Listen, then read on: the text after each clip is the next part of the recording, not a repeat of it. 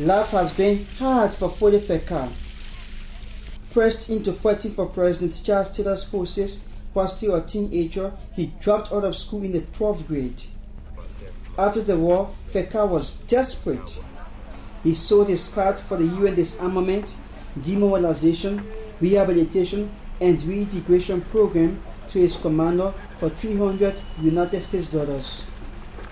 It was because of poverty I do that, because I do not have money at that time for me to sustain myself. Like how I sold the card, I never go through the program. I regret. And then after the war, I was frustrated after my woman died. Feka's wife left him with 7 children, all girls. They are now with their grandparents in Bombing County, while their father fends for them here on the Weju Man in Grand Mount County, in Liberia's western region. He spends long hours with handheld tools on a blazing hot sun. I only doing a job because I don't get nothing else to do.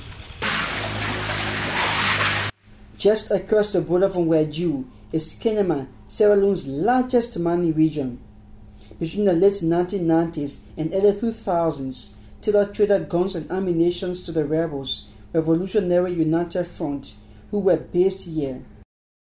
In exchange, the rebels gave Taylor diamonds that he used to buy more guns. This grisly trade fueled the fighting and earned the gems a stigma throughout the war as blood diamonds. 18 years after the war, thousands of miners have flocked here. Many are ex-combatants. Mohamed Sanu is a father of 3 who operates a clinic with a small staff here. Just like their Liberian colleagues, Sanu and staff apply physical strength and bare hands to look for gold and diamonds at this unregulated clinic. And just like Feka, Sanu is an ex-combatant.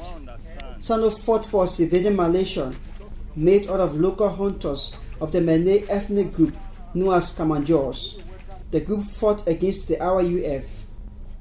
Sanu did not sell his ticket to the DDRR program. When Sierra Leone's civil war ended in 2002, Sanu was one of 75,000 ex-combatants disarmed by the UN, a program largely considered a success by international human rights groups. But when it became time for the rehabilitation program, Sanu could not go. By that time, Daddy, my father, is sick very seriously. And I mean, the big boy became a small one, they'll not be there around here. So I decided to say, La de Uta.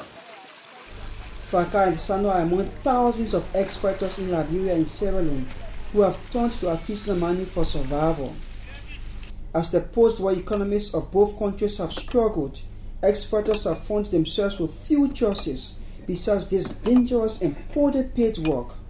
Those like Feka and Sanu, who missed out on skills training and reintegration programs, have been hardest hit.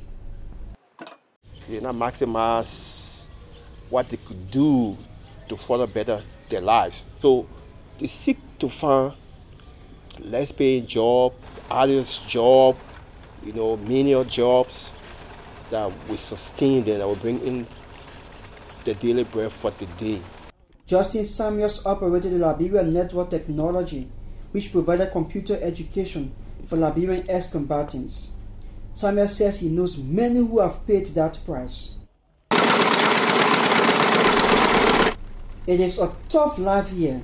Miners die regularly from mine collapses and theft, worsening living conditions and environmental damage. Drugs and prostitution plague mining areas. And on top of all that, the pay is low. In Liberia, miners earn about $31 to $50 weekly, while their counterparts in Sierra Leone make $21 to $42.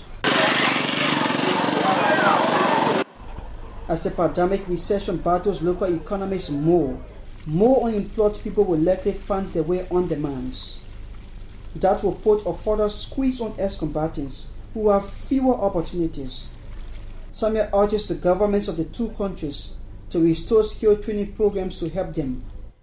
In an effort to help restructure and revive or get ex-combatants back into the system to further integrate them where they become useful citizens. You have to set up the structures wherein they can go and acquire the requisite knowledge, whether it be vocational, technical, or whatsoever. For now, ex-combatants in both countries have no choice but to continue struggling and risking their lives at man's side and hope, finally, for a day when daily struggle for survival might be behind them. This report was produced by Power TV in collaboration with New Narratives, with funding from the German Development Corporation. The funder had no say on the story's content. I'm Anthony Stevens reporting.